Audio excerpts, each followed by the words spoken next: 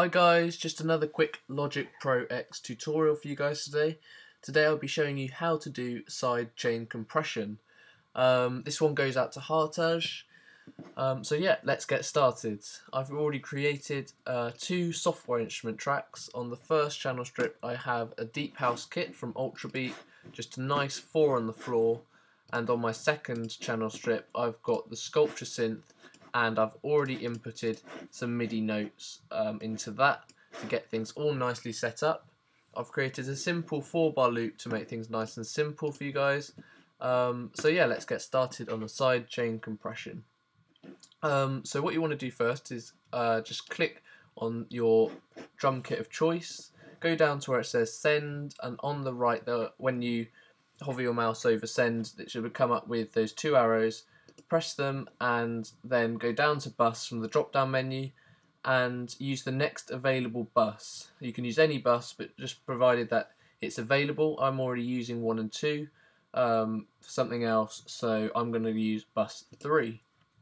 Once you've done that, go to the wheel on the side of bus where it says the bus and turn it all the way up to +6. Brilliant. Now when you make a bus, it automatically creates an aux channel on your mixer. So if you press Command 2, which is a little shortcut, you can bring up the mixer, or you can go to Window at the top of the screen and go down to where it says Open Mixer, and it will do exactly the same thing. So you can see the aux channel here.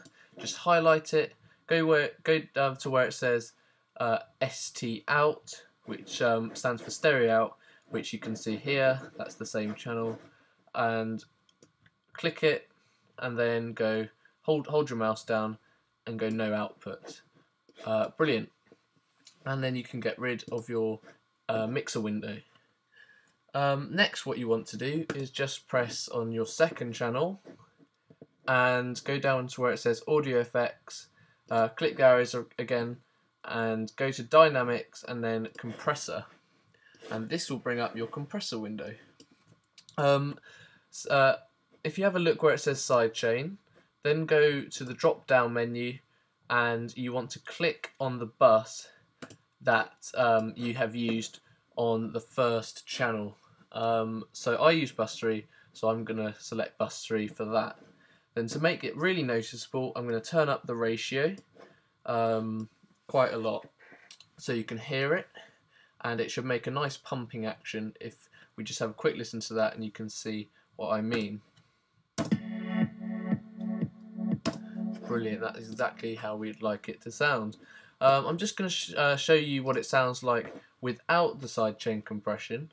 So if I turn off, get rid of my compressor and get rid of my bus send, and I'll just get rid of that aux track as well. Now this is what it sounds like without the sidechain compression. So yeah, not much sidechain compression going on there. So yeah, this is a really good technique used in dance music, and so yeah, that is sidechain compression in Logic Pro X. Thanks for watching guys, don't forget to rate, comment and subscribe.